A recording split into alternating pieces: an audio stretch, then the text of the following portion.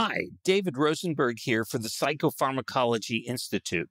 In this CAP, or Child and Adolescent Psychiatry Smart Take, we'll examine psychotropic medication prescriptions during the COVID-19 pandemic among U.S. children and adolescents receiving mental health services.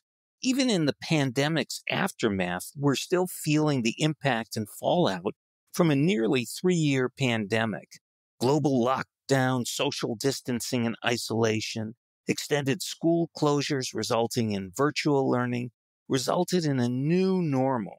Behaviors that once would have been considered to be OCD became the new normal. We wore masks everywhere. We used sanitizer as much as possible.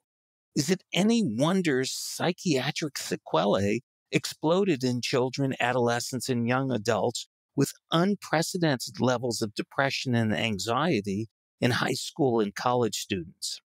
In this study, the authors examined monthly prescribing trends of psychotropic medications in nearly 8,900 privately insured youth living in the United States 2 to 17 years of age. So what did they find?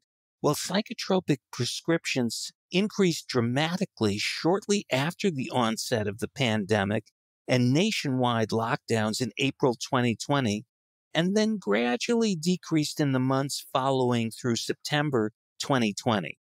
The increase in prescriptions in 2020 compared to 2019 was greatest for antidepressants, antipsychotics, and mood stabilizers.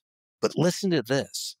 Antidepressant and antipsychotic prescriptions remain significantly higher in September 2020 relative to September 2019, so that their increase after the pandemic did not return to baseline.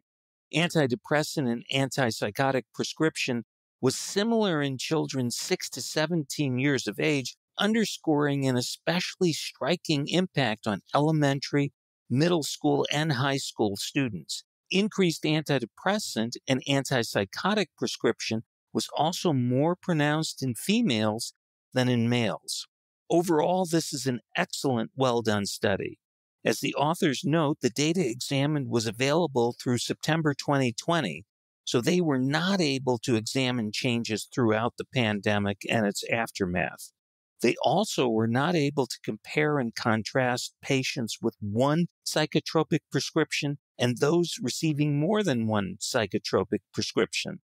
Nonetheless, this doesn't detract from a well-done and informative study for those of us in the trenches treating children and adolescents in the pandemic's aftermath. And I want to emphasize that I believe we're likely to experience an even greater wave as the pandemic hopefully continues to recede.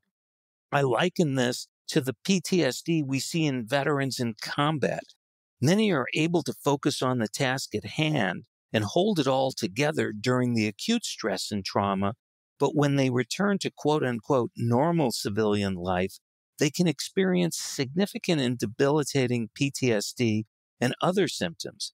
I suspect that we may be in for a similar wave of psychopathology in school-age children, perhaps also their parents, as we leave the once new but now old normal of the pandemic and go into another new normal of the pandemic's aftermath.